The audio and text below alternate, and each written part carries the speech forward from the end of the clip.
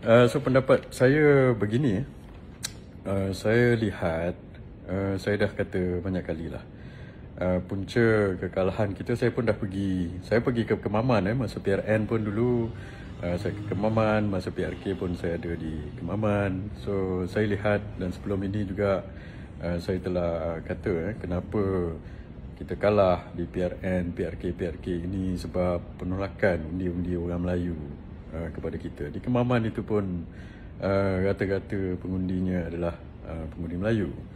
Dan di situ kita boleh nampak bahawa rata-rata orang Melayu tak sokong UMNO. Orang Melayu tak sokong Barisan Nasional kini berbanding dengan dulu. Dulu kita lihat Kemaman tu kawasan kita berpenggal, sampai ada orang kata Kemaman tu kubu kuat BN. Tapi sekarang 70%, lebih daripada 70% orang Melayu tidak lagi menyokong UMNO dan Barisan Nasional di situ.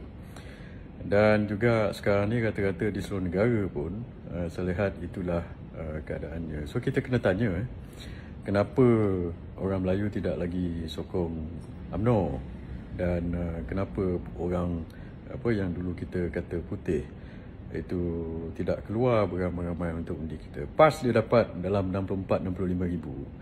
So undi dia lebih kurang stable lah.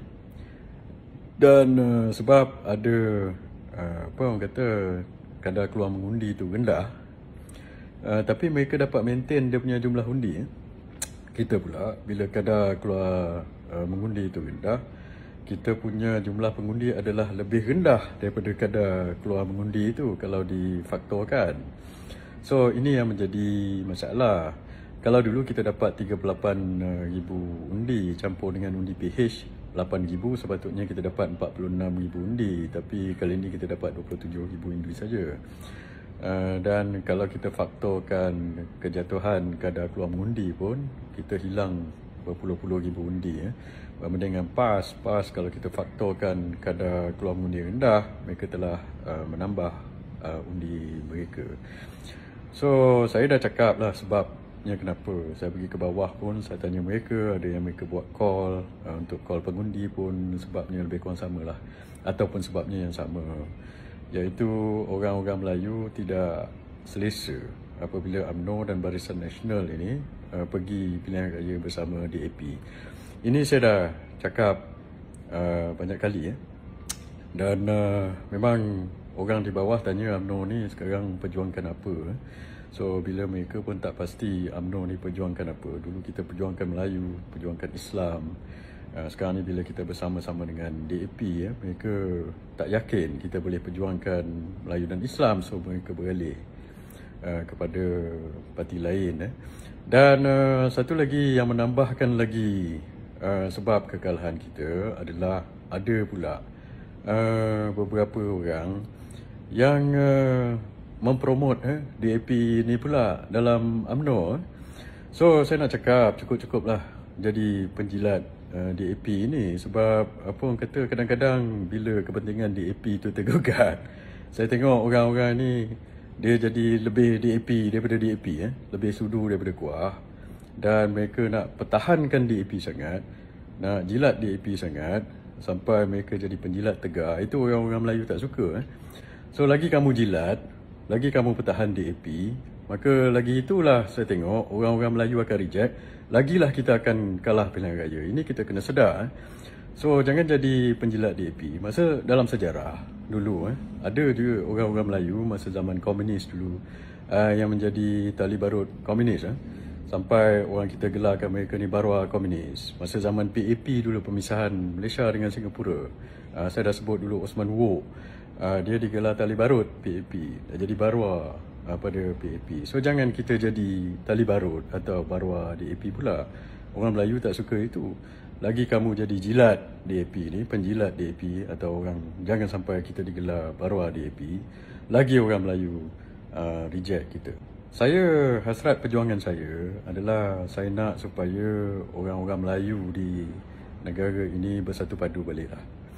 Sebab dalam negara kita ni orang Melayu banyak berpecah belah. So bila kita berpecah belah, maka itu yang menjadi susah. Saya tengok, dan kita tak boleh menentang anasir-anasir yang ingin menjatuhkan apa orang-orang Melayu di negara ini ataupun menghapuskan hak-hak orang Melayu di negara ini yang kita perjuangkan dulu. So kalau kita pula jadi tali barut DAP, itu lagi akan memecahkan orang-orang Melayu di negara inilah. Karier politik saya ini saya ingin jadikan untuk saya perjuangkan perkara inilah supaya satu hari nanti supaya orang Melayu dan Islam di negara ini boleh bersatu padu kembali. Dulu semuanya kita asal daripada UMNO, lepas tu jadi UMNO PAS, lepas tu UMNO PAS PKR, lepas tu UMNO PAS PPBM, lepas tu UMNO PAS PKR PPBM, Putra Muda dan sebagainya.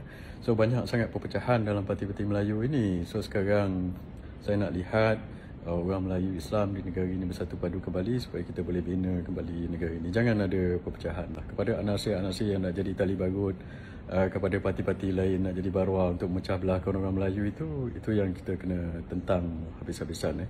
Dan saya juga nak komen satu perkara berkenaan dengan bila PN ataupun Perikatan Nasional PAS menang 37,000 di Kemaman. Lepas tu ada komen daripada Menteri Komunikasi apa saya tak tahu, dia kata tempat lain PH menang lagi puluh-puluh ribu, 90,000, 100,000, majoriti lebih banyak daripada itu. So saya tahu apa tujuan dia. Tujuan dia mungkin untuk downplay lah kemenangan Samsuri ini. Tapi ini saya rasa akan backfire. Nombor satu, orang bukan bodoh bila kita downplay begitu. Nombor satu, menunjukkan kita ni in denial lah. Siapa yang kita nak tipu. So, kita tak mengaku kita punya kekalahan itu dan kita tak boleh membetulkan diri kita sendiri. Dan satu lagi, ia memberi gambaran kepada orang-orang Melayu. Bila kita tengok carta-carta yang dikeluarkan di kawasan-kawasan yang mereka menang puluh-puluh ribu tu, PH menang puluh-puluh ribu, itu kawasan bukan Melayu tu. Kawasan-kawasan bandar, kawasan-kawasan penyokong DAP di situ, kawasan Cina.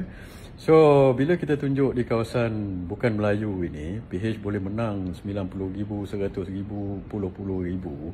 Lagilah di kawasan-kawasan Melayu, orang Melayu akan bersoal, kalau PH menang puluh-puluh ribu di kawasan bukan Melayu ini, apa kata kita di kawasan Melayu, kita bagi Perikatan Nasional menang puluh-puluh ribu. So, kalau 95% orang-orang bukan Melayu menyokong PH, apa kata 95% orang-orang Melayu menyokong Perikatan Nasional di kawasan-kawasan Melayu. So, ini akan memburukkan lagi prestasi UMNO dalam pilihan raya. So, ini yang saya cakap. Kadang-kadang bila buat kempen itu, siapa-siapa dalam komunikasi ke apa, jangan buat kempen-kempen begini. Jilat lagi DAP sampai orang Melayu makin benci pada kita. Takkan kita tak belajar-belajar lagi? Dah berapa banyak PRK dah kita pergi. Jilat DAP kalah teruk. Jilat DAP kalah teruk. Sekarang masih nak jilat DAP lagi. So biarlah DAP perjuangkan mereka sendiri. Jangan kamu tiba-tiba bila kepentingan DAP tergugat, kamu pula terkoyak lebih. So ini yang saya nak tegur sikit lah. So sebab itu saya ingat kita kena sedar diri kita dan kita kena perbaiki keadaan kita dalam UMNO supaya UMNO boleh menjadi relevan sekali lagi dan mendapat sokongan orang Melayu. Dan kita kena usahakan supaya orang-orang Melayu di negara ini bersatu padu kembali. Sekian, terima kasih.